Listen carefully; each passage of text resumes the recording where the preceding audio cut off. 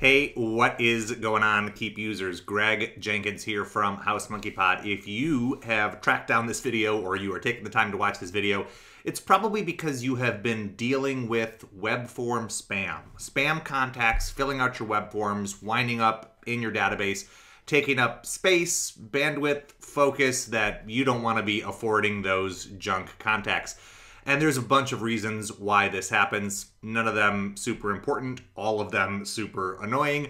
But the solution is a tool called SpamKill that solves it by stopping those spam submissions completely. I implemented SpamKill just a few months ago and haven't had a single spam contact opt in since then. I say this because before implementing SpamKill, I did try the other options. You can do a hidden field, and if the bots submit that, you filter them out. You can do like a math equation where they have to type in a specific answer, but that puts the responsibility on the humans filling out your forms. And all of those have their own drawbacks. Far and away, the most reliable solution is SpamKill. In fact, if you hop into any of the Keap user groups on Facebook and you search for web form spam or spam contacts, you will see a avalanche of recommendations for SpamKill from people who have found it, have bought it, have applied it, and are currently experiencing the results. Now, this video is going to show you exactly how to get set up on SpamKill, courtesy of a demo from Keap partner and personal friend of mine, Mr. Mark Penny down at Meppy. So if you want help with this, you could reach out to him directly, meppy.com/help, or you could email him, help@meppy.com, and Mark will get you sorted. But first, check out this demo and see if it's something that you can solve for yourself. You'll be glad that you did. Hey Grovers, just wanted to do a quick video to show you how to use SpamKill to protect your Keap Web Forms from spam bot entries.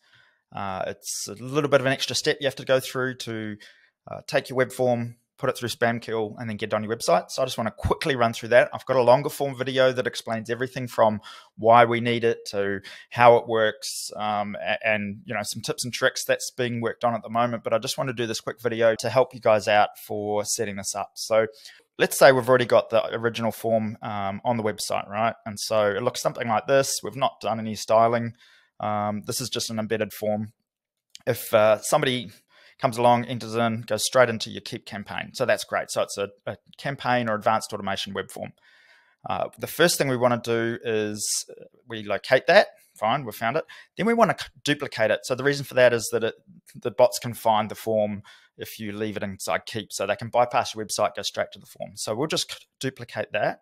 As I said, this is a quick run through. I'm not going to explain too much about the details, but I just wanted to have a quick tutorial that shows you how to go from the web form to getting it on the website, and even a little bit of styling. So we've cloned it. That's cool. So the next thing we want to do is click next, and we want to disable reCAPTCHA. So if we go into the original one, we'll actually rename that in a second. And we go into settings, and we just need to tick this box here to disable reCAPTCHA. That's not compatible with SpamKill, and we'll talk about that in a longer video that I'm going to do. And we'll call this the SpamKill opt-in form. Awesome. So we've got that, and then we want to make it ready. And one of the instructions say save and publish. All right, so we've saved it basically by making it ready.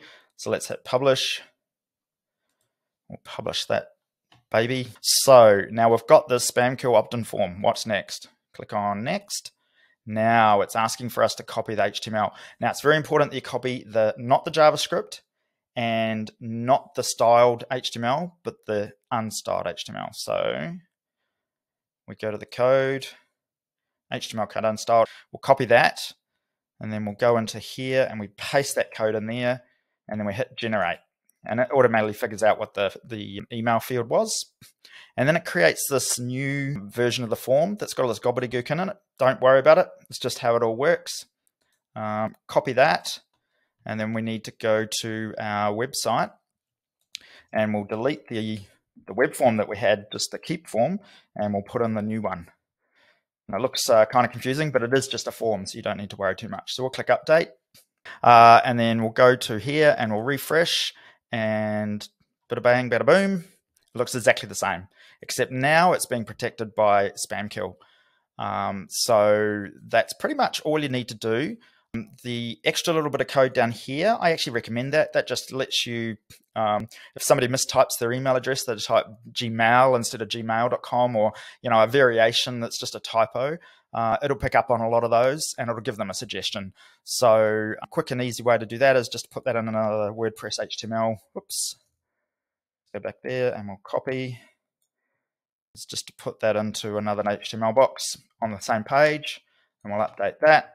And I'll give you a very quick demo of that. So if I typed in mark@gmail.com and hit tab, it's going to suggest, did you mean that? And if you click on that, it'll replace it for you. So that's a good way of stopping people accidentally entering the wrong email addresses. So recommend you use it. You don't have to. It's totally up to you.